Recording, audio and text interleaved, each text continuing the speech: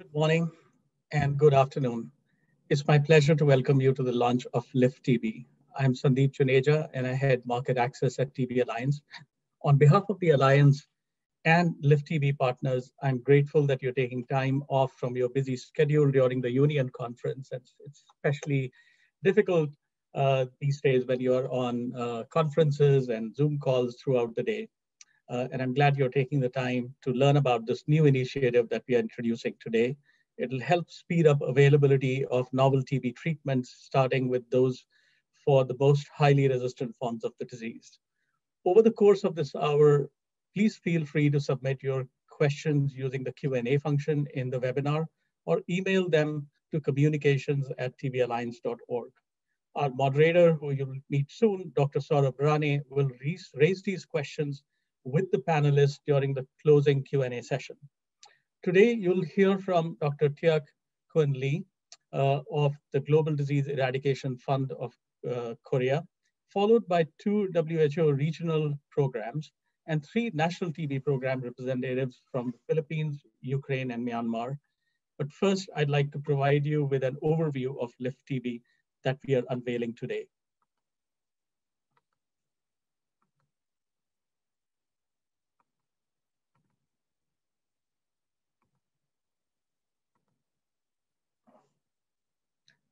Lift TB stands for Leveraging Innovation for Faster Treatment of Tuberculosis.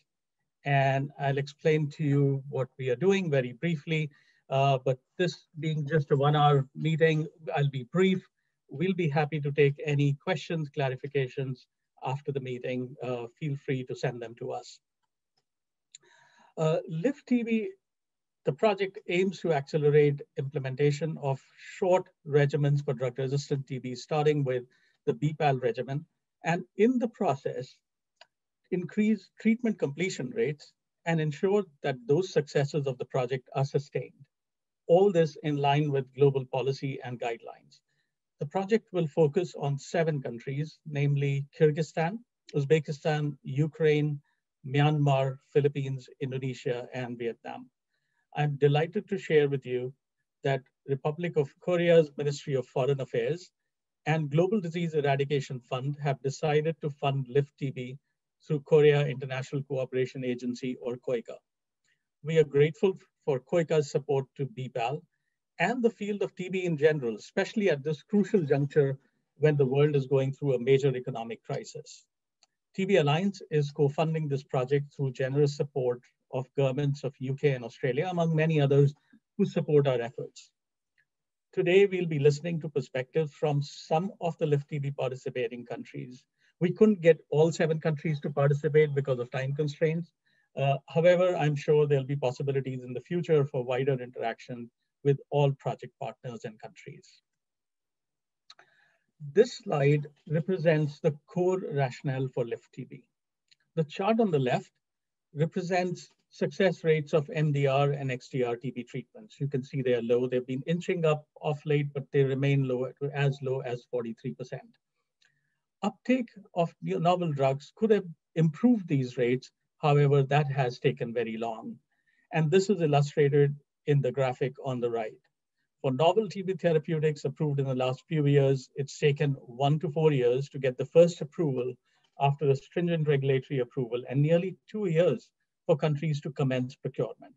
This indicates that precious time is lost between the first SRA approval and availability of drugs, especially in low and middle income countries. Hence, efforts to catalyze accelerated transition are crucial for newer regimens.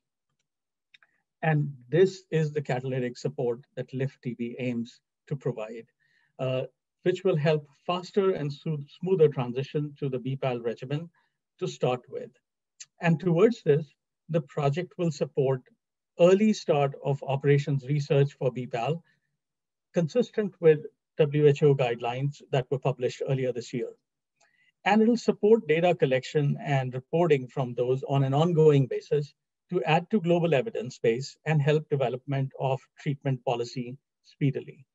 It'll help capacity building for the use of new regimens, scale up, and in-country availability and sustainability through integration into budgets and grants. An example of speed is that project countries are already planning for operations research for BPAL, and most are expected to commence patient enrollments by end of this year or early next year. That is within a few months from WHO guidelines recommending operations research in June. Importantly, LIFT-TB will also seek to disseminate its experience, tools, and experience regionally and globally. Thus, the project will not only help these 7 countries that are part of the project, but also help the field of TB in general get future ready to implement newer regimens efficiently. That's our hope, that we will be able to use this as a catalyst, as an example, to speed up transition to newer drugs for TB in the future. Key to this project, to lift TB, is partnerships. And I'd like to take a moment to introduce key project partners to you. The primary collaborator for Lift TB for TB Alliance is the Korea-based nonprofit International Tuberculosis Research Center, or ITRC in short. ITRC will be responsible for project in 2 countries and is responsible for lab system strengthening as well. KNCV is a key technical partner to the project and will be responsible for the project in 5 countries and will provide technical support to others.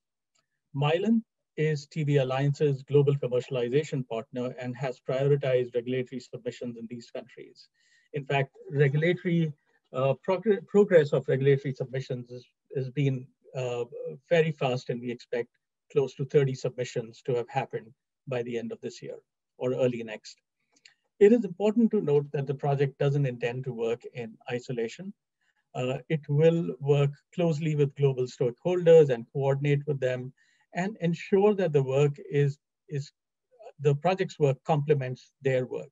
And that'll include the World Health Organization, Global Fund, GDF, and many others.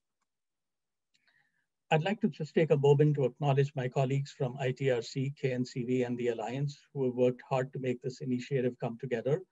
And I look forward to all of us working together.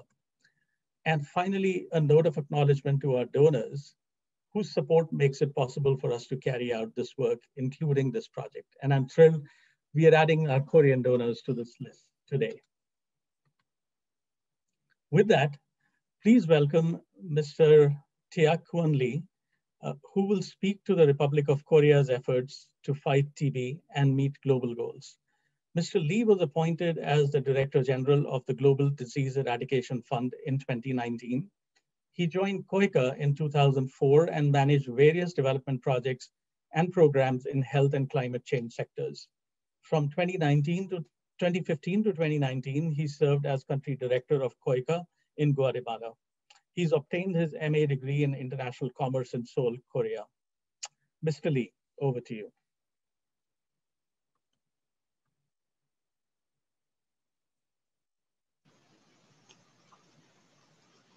Hello, everyone. My name is Taek-Kwon Lee. I'm the Director of Global Disease Eradication Fund. I'm pleased to be speaking with all of you today.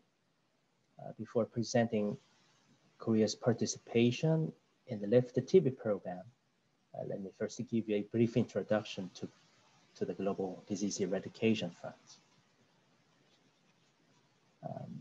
Back in 2007, in an attempt to join global efforts to seek out innovative sources of developer financing, the Korean government decided to apply air ticket contribution. Around $1 is imposed on each international flight passenger. And in 2019 alone, the amount of the revenue collected reached $35 million and is expected to grow, is expected to continue growing once the COVID-19 pandemic subsides. The next slide shows the major channels of delivery of the fund. Say around 51% of total assistance is channeled for specific projects implemented by multilateral organizations, while 39% of assistance is allocated as core contributions to multilateral organizations. The share of assistance channeled through CSOs remains around at 10%. The next. Okay. In terms of geographical distribution of aid, the fund's assistance has been focused on sub-Saharan Africa to date. However, along with the launch of LIFT-TB, support has been extended to the Eurasian region, and the share of assistance to Asian countries will continue to increase in line with the government policy. Now, let me briefly present the fund's strategic framework. GDEF envisions a leading role of the fund in the global fight against infectious diseases. To achieve this goal, first, it promotes global health security by preventing, detecting, and responding to infectious diseases. Second, the fund supports various activities to control HIV/AIDS, tuberculosis, and malaria. Third, the fund also supports knowledge management and the partnerships with CSOs. Lastly, I'd like to go over the background to the collaboration with TB Alliance. Since 2019, the fund has been exploring new models of collaboration with product development partnerships to distinguish from regular ODA budgets. Through communications with the International Tuberculosis Research Center based in Korea, we have noticed the recent advances in diagnostics and treatment for drug-resistant TB. And we found out TB Alliance was behind the research and innovation. LIFT-TB program is the first example where the Korean government works with a PDP to promote innovative health solutions. Where at this time when COVID-19 is intensifying global inequalities, I hope LIFT-TB program will catalyze the Korean government's increased investment in advanced health technologies in the future. Thank you.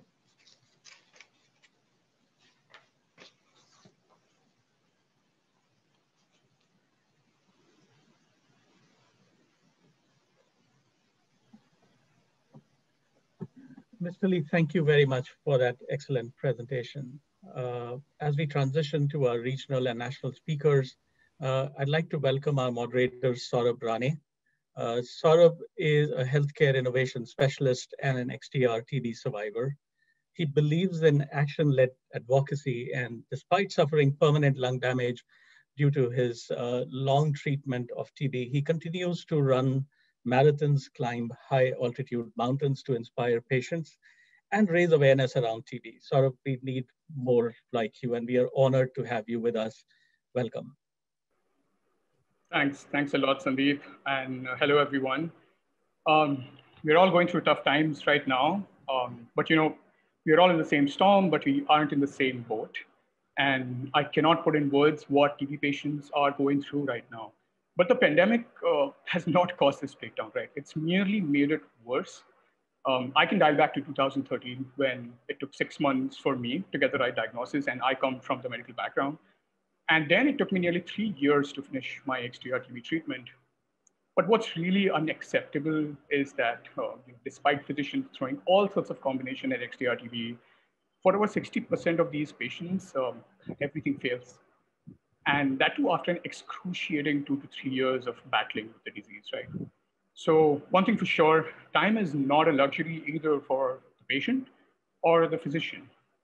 And hence, I think I'm super excited that now we have an effective regime, which has a very high success rate, somewhere around 90%, against like the toughest form of TB that we've seen. But we really need to get this to the patients at the earliest, and goes without saying, of course, keeping the scientific evidence and safety in mind. While it's super heartening to see that projects like LIFT-TB will get operations regions on VPAL in several countries, what's really impressive over here is the speed with which this is done. 6 months from the WHO guidelines being issued and in the middle of COVID-19, we are here. So I'm really glad that some patients will begin to get access to this regime very soon. Having said that, what will make me and other patients and survivors really happy is when this regime is used, programmatically and sort of reaches everyone who needs it worldwide and not just 7 countries through LiveTB, but it's a start. And I do believe that many of the speakers today and those in the audience also have the ability to sort of speed up the process and get these new medicines to the patients at the earliest. So let me just jump into it. Today, we are really glad to have the WHO and country representatives from affected regions.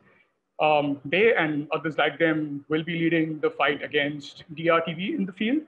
And I really look forward to sort of hearing from them regarding their plans for implementation for new therapies like PPAL.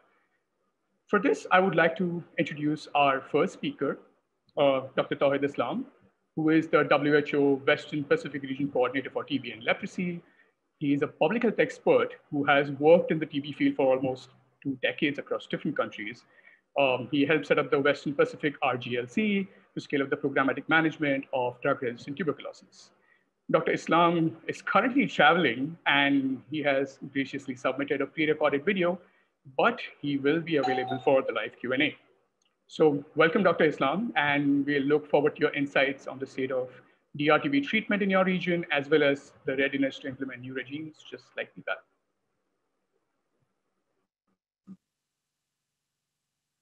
Thank you very much for this opportunity to share the perspective of Western Pacific region.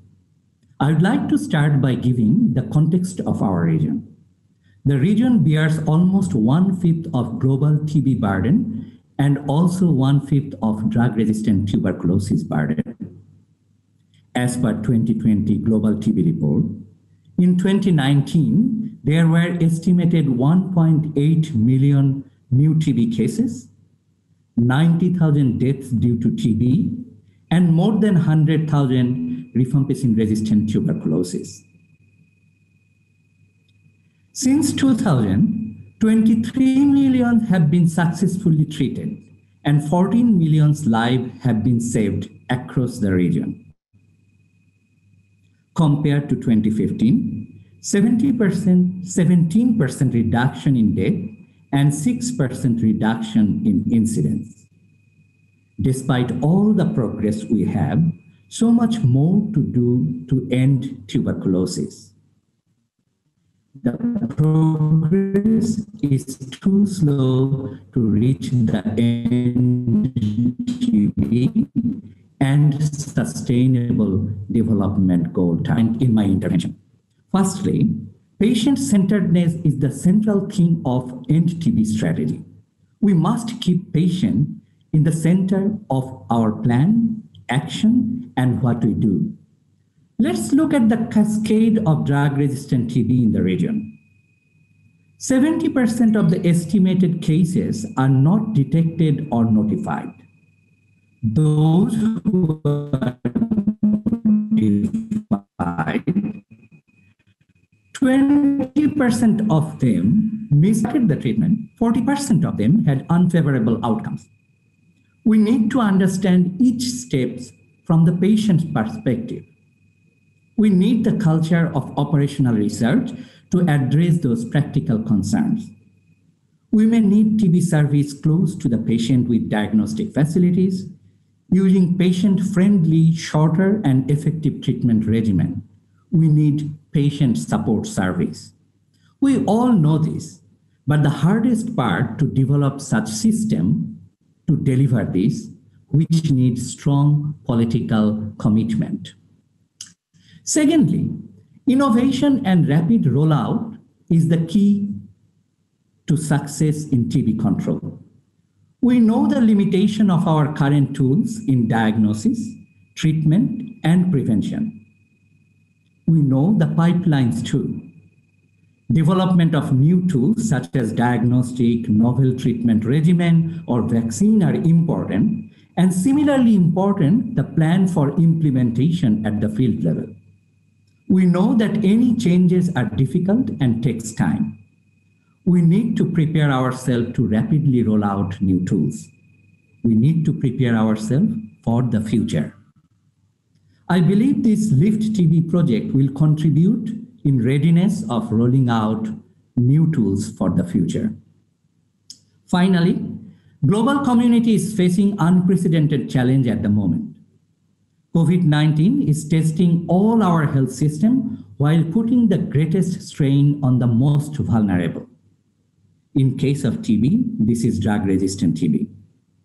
Therefore, reaching this unreached group has never been more important. Now, this is the time to think innovatively how we do this, or else the progress we have over the past decades may be lost. 25% decrease in case detection over first 6 months of 2020 in the region may contribute excess TB death of 80,000, bringing death due to TB at the level of early 2000. If we do not take actions now, we may lose all of our previous effort. However, this is also an opportunity to reset our priority, find innovative solutions, such as introduction of shorter all-oral regimen. We need global solidarity and partnership more than ever before. Together, we can end TB. I wish all the success of this Lift TB project. Thank you.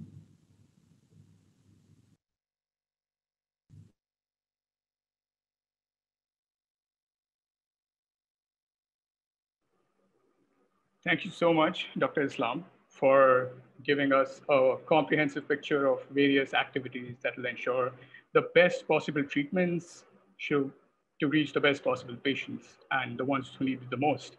I think I love the part about patient-centric care. I think that's the core of how we should be looking at this disease and look at patients as humans. And on this note, I would like to introduce our second speaker, Dr. Vineet Bhatia, who is a medical officer in the TB unit at WHO Southeast Asia Regional Office. He is a focal point for drug-resistant TB and also a part of the RGLC. He has over 20 years of experience with TB programs spanning multiple regions and countries.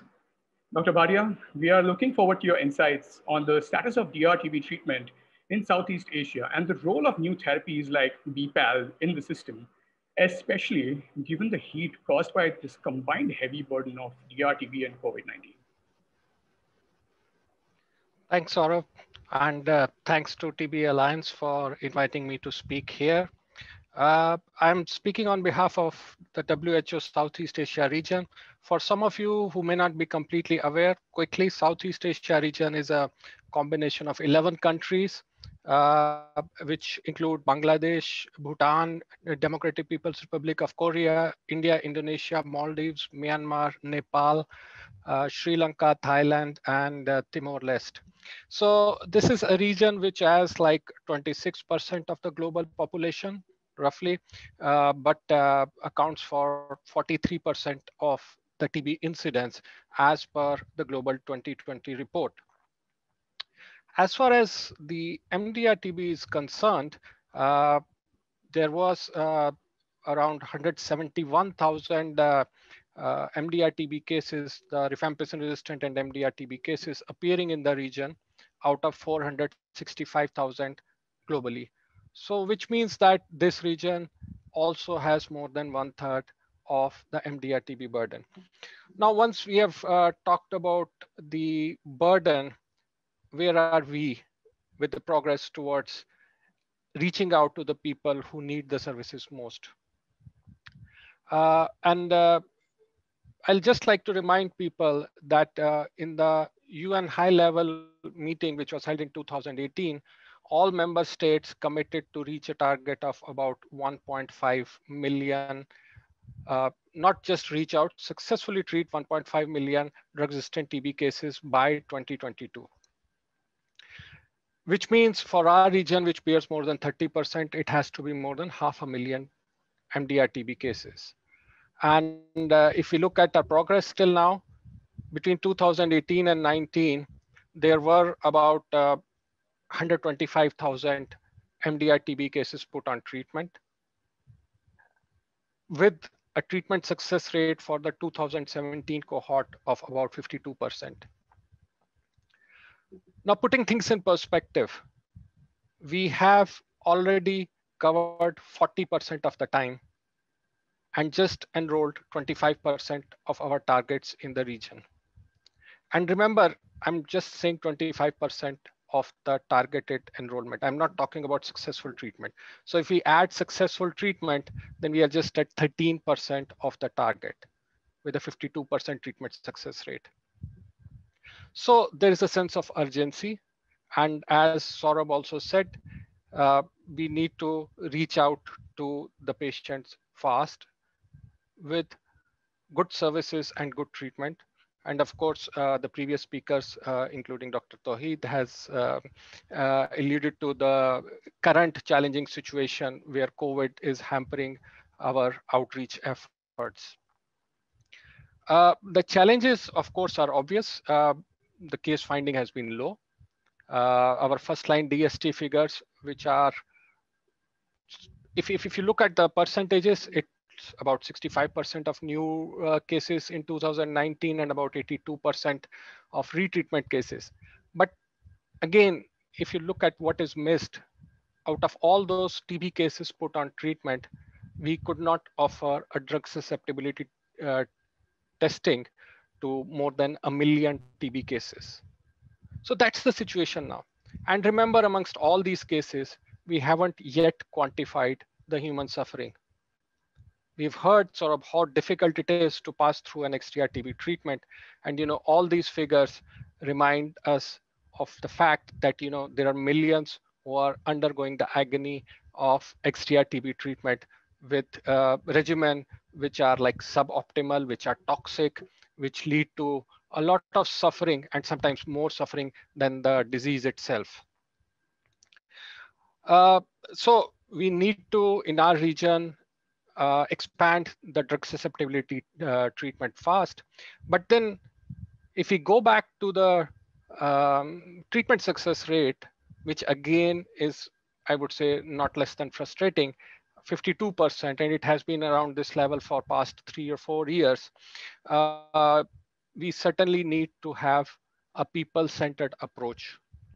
Now, what people-centered approach would mean that having this treatment closer to the patients, monitoring for adverse events, and more than anything else, have a safe, short, affordable treatment regimen that can be easily administered. As we just know that we're talking about the difficulties during COVID, our health system, which was weak, and as was just said, the cracks were rather exposed by COVID-19. It's not that we had a strong health system which was broken by COVID-19. It was just that the weaknesses are exposed and clear in front of us. It's not possible from the health system's point of view to administer long regimen, ensure management of all treatment adverse events, and specifically the regimen which contain daily injections. It's simply impossible, and now COVID has exposed it to administer such type of regimen to patients and causing additional suffering, which when we have newer tools and newer drugs becomes meaningless and rather criminal, I would say, to give a regimen which is not optimal.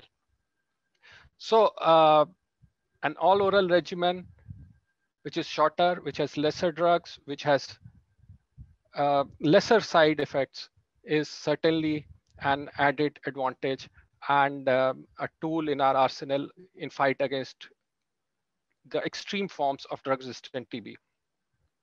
Our region so far since July, when the new guidelines were released, has been working on capacity building, dissemination of the guidelines. We have had several webinars.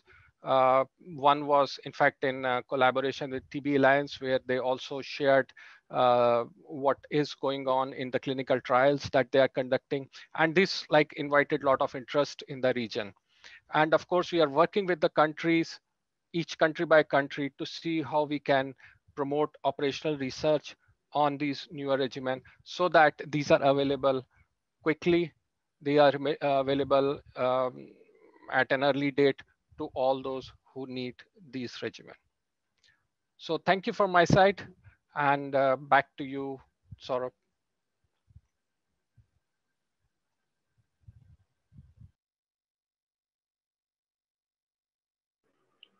Thank you so much, Dr. Bhatia, for shedding light on some grave issues faced by high-load countries and sort of the need of moving fast and putting all hands on deck to get the best possible services to these patients who need it right now. And this also tells us why it's important for countries to set up and take charge, right? Um, and just one quick thing for our audience over here, I see a couple of raised hands. For any questions, you could use the Q&A option and submit your questions there so we can make note of it. Thank you for that. Moving on to our next speaker, Dr. Celine Garfi, who is the NTP manager in the Philippines. Dr. Garfi, we look forward to hearing from you how the Philippines is dealing with DRTB and also crafting plans to get new regimes, to their patients. So hello, everyone. A good day to all. So the Philippines started to address the burden of drug resistance TB as early as 1999 in the private sector by the Tropical Disease Foundation in one facility at the National Capital Region. 9 years later, the Department of Health, through the National TB Control Program, accepted the responsibility for expanding the services to drug-resistant TB nationwide. So today, almost 21 years later, the services are available nationwide. The number of DRTB cases placed on treatment has increased from less than 100 per year before to 6,349 cases in 2019. Sadly, of these cases, 82 have extensive drug-resistant tuberculosis. Despite this progress, we continue to have low case notification of drug-resistant TB, and that is 31% in 2019, and low treatment success rate at 65% for the 2018 cohort of patients. And the treatment success rate among the 2016 cohort of XDR-TB is only 20%. So this is something that we should address immediately. One of the reasons for the low treatment success rate of patients on DRTB treatment is the long duration of treatment of 18 to 24 months. In 2015, we introduced the 9-month treatment regimen through an operational research mode, and the treatment success rate was 74%, and this paved the way for the adoption of the standard short all-oral regimen for drug-resistant TB in 2017. The conduct of the operational research capacitated the program to adopt new treatment regimens. It has also made us confident and knowledgeable on what measures to take in introducing new regimens. The COVID-19 experience also helped us realize that short all-oral regimens will facilitate the provision of patient-centered care. So the patients do not have to go to the health facility daily because they do not have injections. So we aim to use new regimens to ensure that we provide patient-centered care to our patients. As such, shorter regimens like BPAL will support the target to move towards that direction. We are looking forward to the implementation of BPAL in the country with support from the COICA TB Alliance, LIFT TB Project, and technical partnership with ITRC and KNCV. It is an honor for us to be part of the study. We plan to implement the BPAL study in 12 study sites and to enroll 100 patients over a period of 2 years. This study will help us generate evidence that is needed if we have to adapt new technology, new treatment regimens as part of the requirement of health technology assessment under the newly signed Universal Healthcare Act. We always consider TA provided to the country as an opportunity for us to learn and help us prepare to future undertakings in adoption of novel treatment regimens and innovations, especially during this time where there is always something new for the program to implement.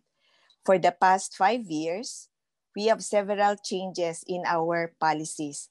It's almost every 2 years or even less. But we do not mind as long as we have the evidence, we have the capacity, and we have put in place safety measures to ensure that our patients are provided with quality TB care.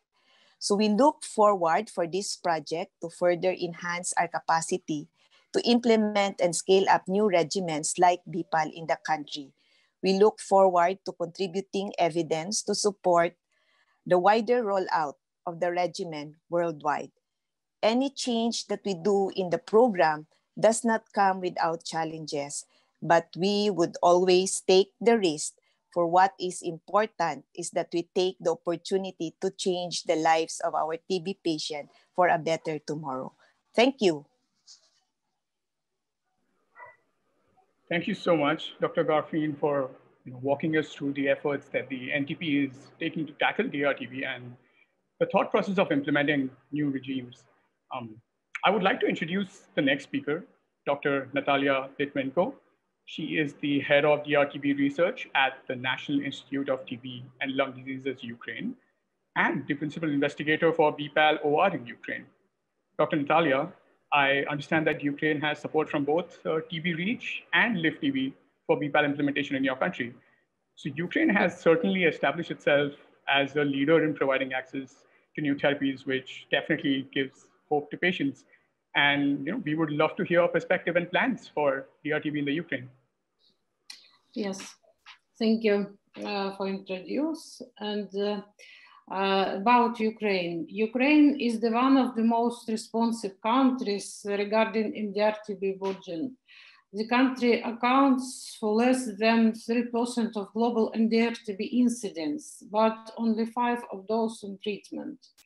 Close to 60% of DRTB patients in the country received treatment in 2018, but global average is only 30%. Ukraine treated close to 1,500 people for XDR-TB, which account for almost 13% for XDR-TB cases treated worldwide. Despite these efforts, treatment success rates remained very low, only 49% for MDR and 37% for XDR-TB patients. And the main reason of this is the lack of availability of short, easy to use and highly effective treatments. Besides, a high proportion of DRTB case places a great burden on the TB program budget. For example, anti-tuberculosis drugs are domestically funded in Ukraine. And after that, let me introduce the main information about implementation short treatment regimen in Ukraine. Ukraine has begun a move to short DRTB regimen since 2016. First, 200 patients started shorter regimens under OR conditions based on our clinic at the National TB Institute since 2016, and more than 50% of patients from all regions were on shorter treatment in 2019. But patients with pre and XDR-TB did not have access to short regimens and were forced to receive only longer regimen. With support from the recent TB Reach grant and no TB Alliance project LiveTB, Ukraine is among the first few countries to kickstart the introduction of BPAL under our conditions according to the latest WHO guidelines. So the main details about BPAL introduction in operational research condition, especially in Ukraine, are the first 135 patients will be enrolled in Ukraine since 2020 to BPAL.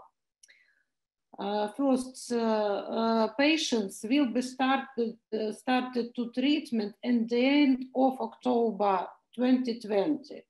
The main information, 3 first patients have screening now and may be enrolled at the end of this week to BIPAL in our clinic.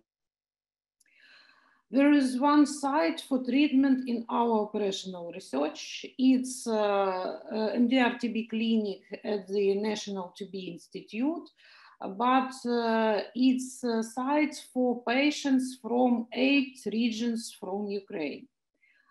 Our plan of scale up of BIPAL is to share to BIPAL for all regions of Ukraine in 2022. Main benefit for Ukraine from the OAS KNCV TB Alliance International Technical Assistance is to receive yourself experience about effectiveness, safety, and tolerability new short innovative BIPAL regimen.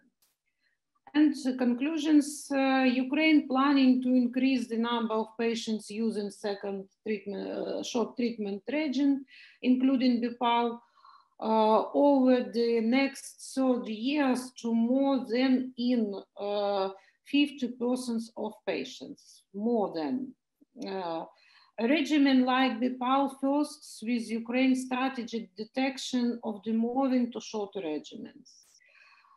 Besides simple regimen like BIPAL can decrease additional pressure of TB care facilities due to COVID-19 because it is the shorter all oral treatment regimen oriented firstly in ambulatory care. And end of my presentation, we made to say for other countries for adopt innovations. One message, BIPAL is a friendly, human-oriented approach for treatment with high efficacy and low level of toxicity. Thank you very much.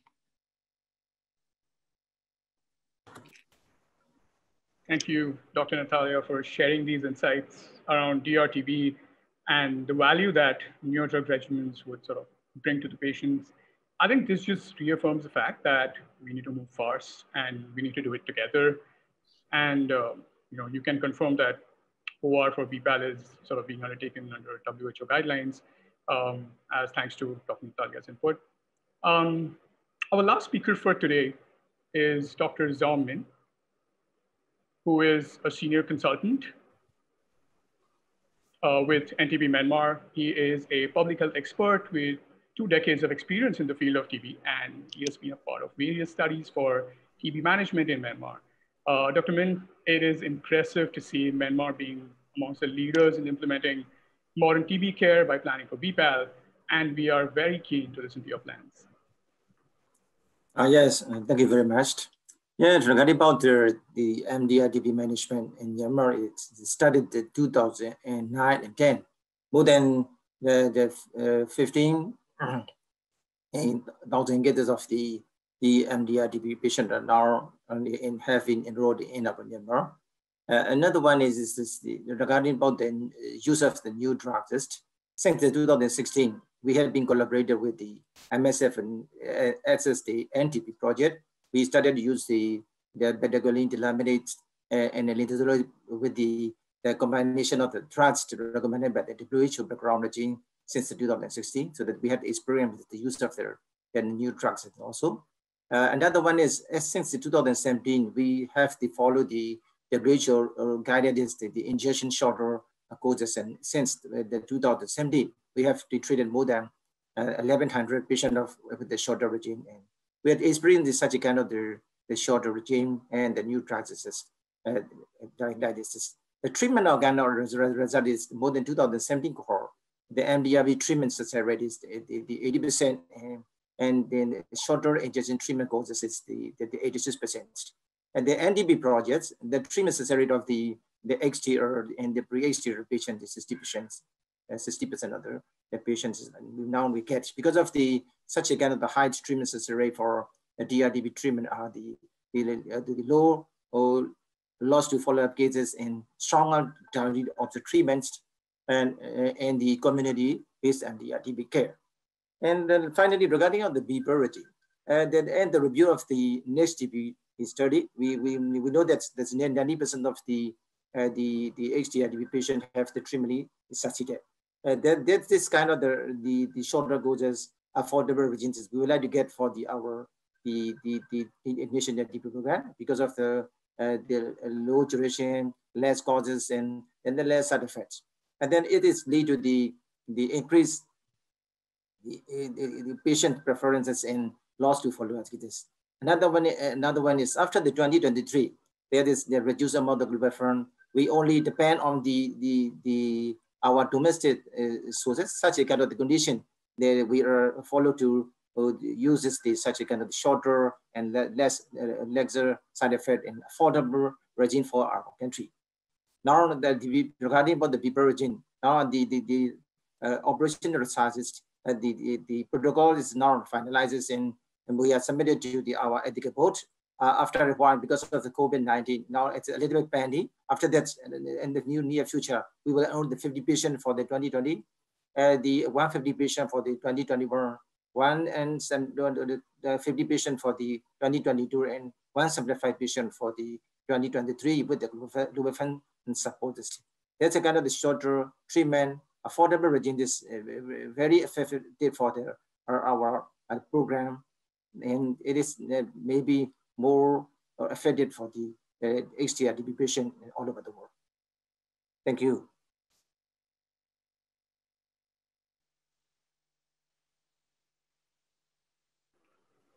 Thank you so much, Dr. Mint. We are excited to see the progress and pace that the NTP has showcased, and we're really looking forward to seeing how the implementation of BPAL changes patients' lives at the earliest. With this, I would now like to take the questions from the audience. In the interest of time, I'm just going to pick maybe 1 or 2 questions, but I would urge any of you to send their questions at communications@tballiance.org, and you would get them answered. I see that we have Dr. Asghar from the WHO Euro region here, and I would like to begin today's Q&A session by asking him the first question. There are 3 countries from the WHO Euro region in this project, right? Ukraine, Kazakhstan, Uzbekistan. What role can you play sort of to encourage the countries, especially some of the bigger, high burden ones in your region, to start implementing new regimes, like the BPAL? Mm-hmm. Thank you very much for your question. And I would say that I represented the WHO European region, and our region is experiencing high burden of drug-resistant tuberculosis with 70,000 MDR-TB new cases every year. So actually the global laboratory confirmed XDR-TB is currently more than 12,000 cases, and out of which like more than 8,500 are in our region in WHO Euro. And out of those 12,000 XDR-TB cases, patients who started treatment, and 9.8, almost 10,000 are from our region. So we are very much, and the treatment success is still low. It's 59%, and for XDR-TB is below 40. So that is why we definitely need the effective, safe, and shorter treatment regimen for both MDR-TB and fluoroquinolone-resistant tuberculosis. And that is why I would say that this is a very good momentum to use the best global knowledge to scale up access to these innovations. So I would say that in the WHO European region, we're implementing the regional operational research and introduction of fully oral, modified, shorter treatment regimens for MDR-TB in order to improve both treatment success, generate the good quality evidence on effectiveness and safety of new regimens for MDR-TB, and provide the background for the future guideline development groups on the next round of recommendations for MDR-TB. We have 18 high priority countries for tuberculosis in the region, and so far out of those 18, 14 countries joined the initiative on the operational research for modified regimens, all oral and shorter for MDR-TB, and the expected cohort is around 6,000 patients. So all of these countries that are planning to introduce BPAL under the operational research that I mentioned, Ukraine, Tajikistan, and Kyrgyzstan, are those countries who are currently the part of the regional operational research for modified shorter treatment regimens for MDR-TB.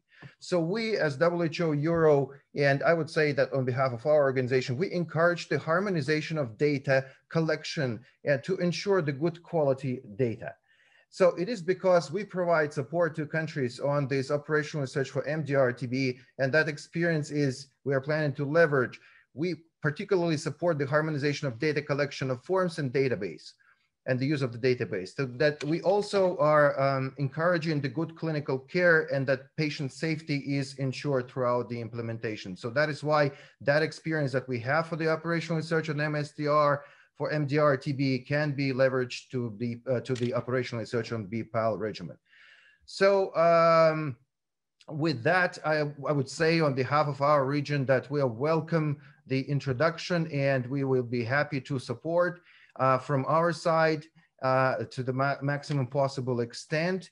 And that also I would want to mention that the countries can consider implementing the BPAL regimen and benefit from the protocol that was developed by the Global TB Program and TDR called SHORT, because the BPAL regimen is reflected there. Thank you so much. Thank you so much. That was a very comprehensive answer and really insightful. Really looking forward to how things move on that front. My next question would be to Dr. Min. Engagement of the patient community with TB programs is still nowhere close to the levels in HIV. And I would like to ask you, what has been the experience in your country? You know, how active and collaborative have the communities been, and how can the community sort of help speed the implementation of new regimes? Because in the end, it's for the patients, right? Thank you very much for the questions. Then now we got the high treatment rate of the MDR and TB in 80% in the engagement because of the community-based TB care in our system. If the patient have in the community, our PTA staff have go to the patient house for daily, and then also it is the enforced by the community volunteer. Also, community volunteers have to watch out for this patient to do dose thoroughly for the nation, thoroughly daily. That is the principle of our treatment. The community-based MDR-DBK what's established in here. We are giving the training to the community volunteer on to conduct the thoroughly of the treatment with patients, and they are having to go to the patient house daily. It was supported by the Global Fund and SSDR Fund for the patient support and the nutritional support, and then the trip travel allowance for the community volunteer. Although these are also involved in the community-based TB care. Now we are searching of the kind of the treatment necessary had by the thoroughly observed treatment and ensure for the daily doses. And also the community volunteer have to support the infection control, higher education, counseling section for our MDR division in their ward or the region. That is our working doing the community-based MDR. Yes. Thank you. Thank you so much, Dr. Min. And with that answer, unfortunately, due to time, I would like to bring the Q&A section to an end. Firstly, I would like to thank all our speakers for providing us with their valuable time and insights. And of course, to all of you who attended this session for your time and interest. The recording of today's event will be made available on www.tballiance.org, so you can view it later. And I would like to wrap this session up by saying what I think is right is that I firmly believe that if we are capable, we are responsible. And I hope today's session brings back the spotlight on why we need to come together and work towards getting the best treatments to the patients at the earliest. The patients need us now more than ever, and it is time for us to take up this responsibility collectively. Thank you once again, everyone, and stay safe.